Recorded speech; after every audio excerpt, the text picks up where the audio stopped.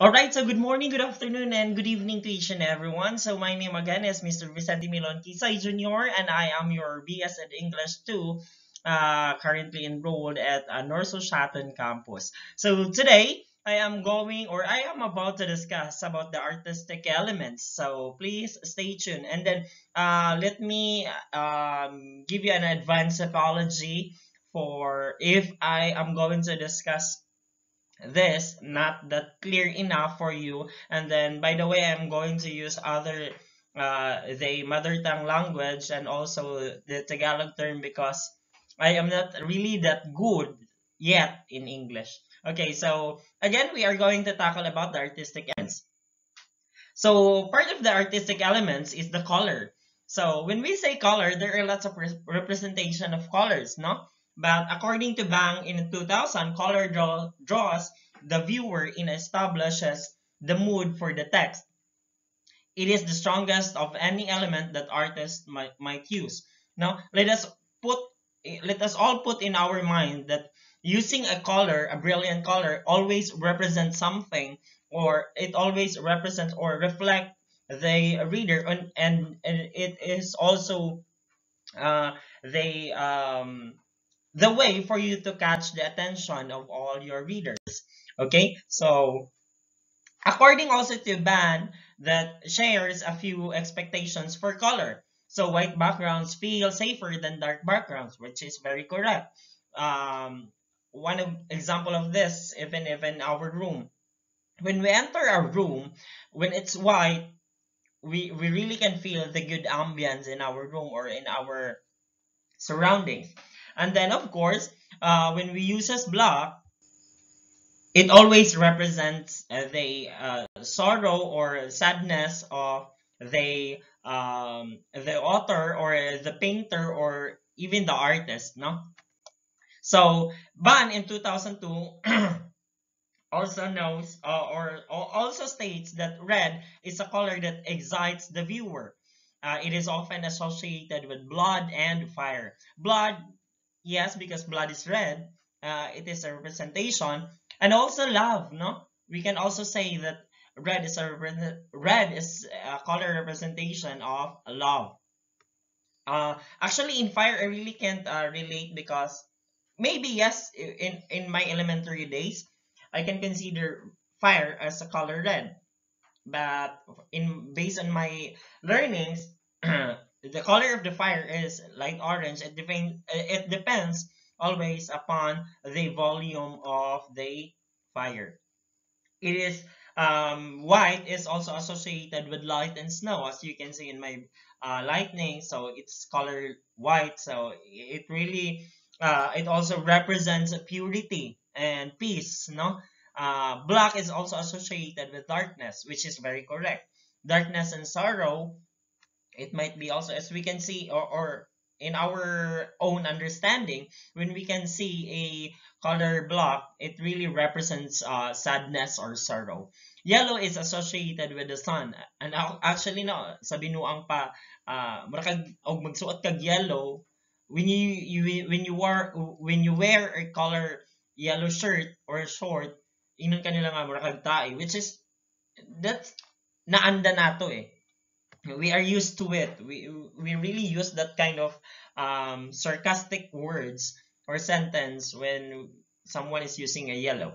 Blue is associated with the sea and sky, which is normal, no? Because that's the reality.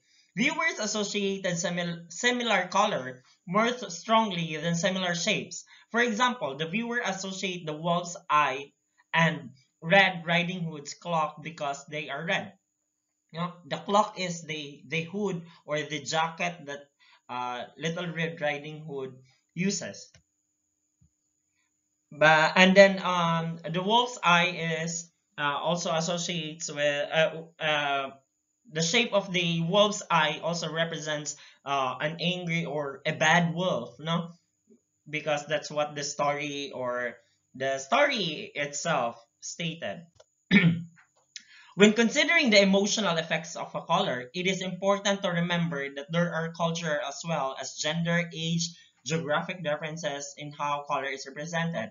Actually, we can relate this one when someone is having a sorrow, no?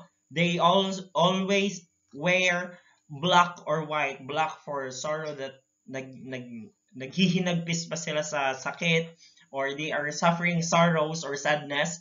And then some also uses, kung naiilubong na, is someone uses also a white color for purity and peace, para maging malinaw or mas matiwasay ang pagpanaw ng isang tao, no? So just like this one, no, the author Eric Runman in the My Friend Rabbit, kung ikikritik ko to, I can say that they the content of this book is really having a good ambience, or a good story which you can get a lesson, no? Pero as we all know that the story really can, or any story can, we can really get a good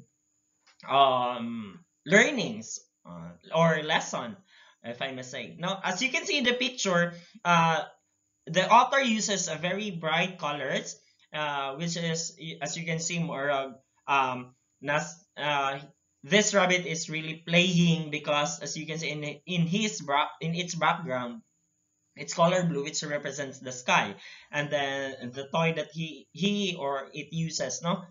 Okay, so another element of the artistic is texture. Texture, when it comes to no, it represents the art's craft in making an image appear soft, hard, rough, or smooth. When we say image appear, so the appearance of, I have here a book, no? As you can see, it's a enumerator's book. I'm so sorry if it's blurry. It's an enumerator's book, which they uses a very good lightning colors, color, and that the texture of this book is really soft, no?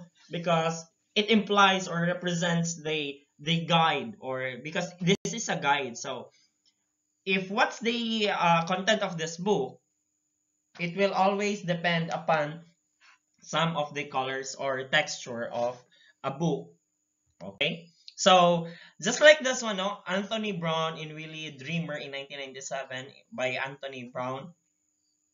I really don't know, because I haven't yet read this book, but based on my critic, or based on my understanding about this book, I think this book is having a soft texture, because as you can see, no, gahigda-higda lang, marag lami gyud ning kinabuhi ani ni Willie. He really dreams so high. Okay, the next element of artistic is the perspective. Perspective is the way of illustrators position in his or her work for the viewer. The character can be close to you or placed in the background of the illustration. This is the very most important for me. This is for me. This is just for me. This is one of the important thing that you have to remember in creating a book or anything or an art.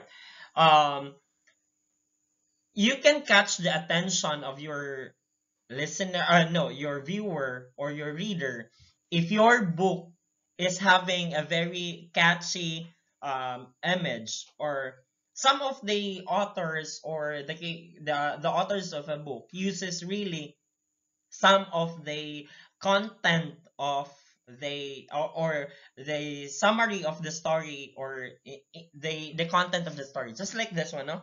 uh, as you can see, I'm so sorry for the blurry, because I'm just using a, okay, so there you go. As this is an enumerator's manual, so this is the thing that I am using right now, which my work is related. Now they in here they uses the pictures that this enumerator really do, or what does an enumerator really do. So as you can see here, some of the women here is really, I'm so sorry for the really for the dark background or the blurry background, but this book by the PSA uses some information or image that kanang usa ka tawo nga makakita pa lang daan diri sa enumerator's manual, they can create a perspective na this book contains some information on how or what is an enumerator do when he is going to read this book. Okay? Next, following are the few ways that artistic can use perspective. Bird's eye view. The viewer looks down as if he or she was flying over the illustration, no? Worm's eye view. The viewer is looking up at the illustration, see Willie the Dreamer, no? Just like what, as you can recall. The foreground image appear in the bottom of the third illustrations for emphasis. I'm sorry. Middle ground, the image appears in the middle and illustration. Background, the image appears in the top third of the illustration and appears in the distance. Chris and Van Leeuwen in 1996 offered the two interesting ways to think about the way a character interacts. Just like this one, no? In Wabi Sabi, I think in my own perspective, the cat expression is amazed or shocked that the author is looking at him or her. No, she was shocked with the author that watches him. So this is the perspective of the author. So guys, I know that I haven't explained it better, but then again, I am still hoping that you learned something about the importance of the artistic elements of a book. Okay, so again, the artistic elements. If I miss, I'm sorry. And then I would like to say that thank you so much once again for listening and giving me your time, lending me your ears and minds while I am discussing. By the way, again, guys, this is Mr. Vicente Milon Kisay Jr., your BS Ed English 2. Goodbye.